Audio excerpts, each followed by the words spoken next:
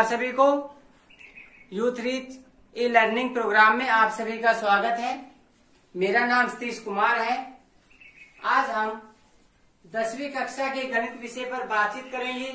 हमारा आज का टॉपिक होगा प्रश्नावली 7.1 का उदाहरण नंबर 2।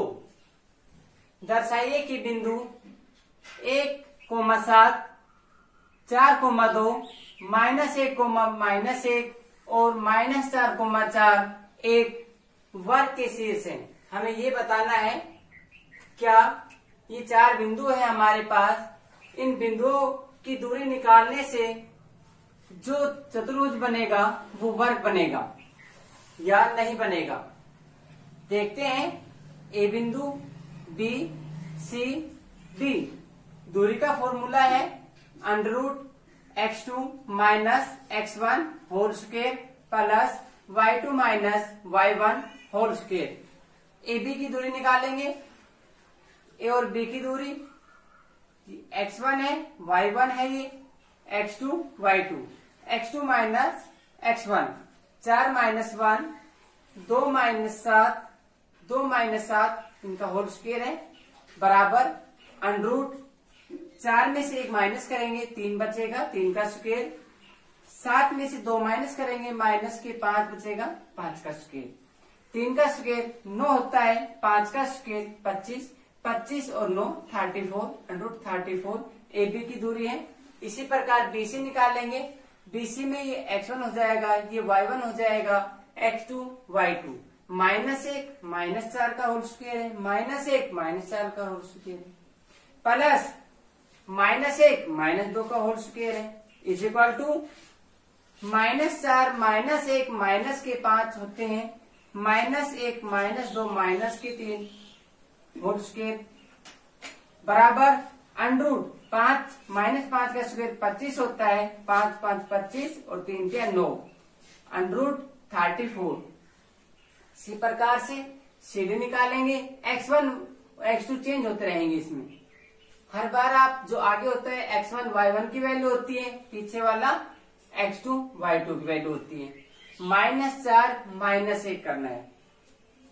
-4 माइनस फॉर्मूले का नाम का है, माइनस वैल्यू है x1 की -1 ब्रैकेट बंद होल स्क्वायर प्लस 4 -1 ब्रैकेट बंद होल स्क्वायर बराबर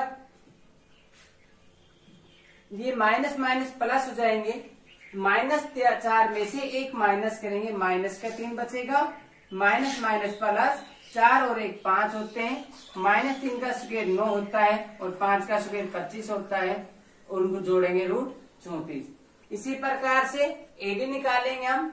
ए और डी -4 -1 का स्क्वायर प्लस 4 - 7 का स्क्वायर, 4 और -1 माइनस के 5 होते हैं, 4 कम करेंगे -7 में से -3 बचेंगे, 5 का स्क्वायर 25 होता है, -3 का स्क्वायर 9 होता है, 25 और 9 34 सेम आ रहे हैं।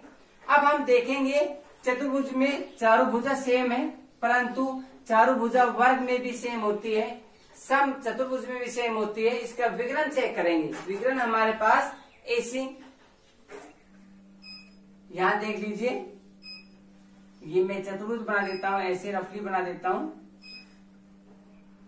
ए बी सी डी ये चतुर्भुज हमारे पास चारों भुजा बराबर है, सम चतुर्भुज में बराबर होती है, परंतु हम विकर्ण देखेंगे। यदि विकर्ण दोनों सेम आते हैं तो ये वर्ग है, और विकर्ण सेम नहीं आएंगे तो ये वर्ग नहीं है।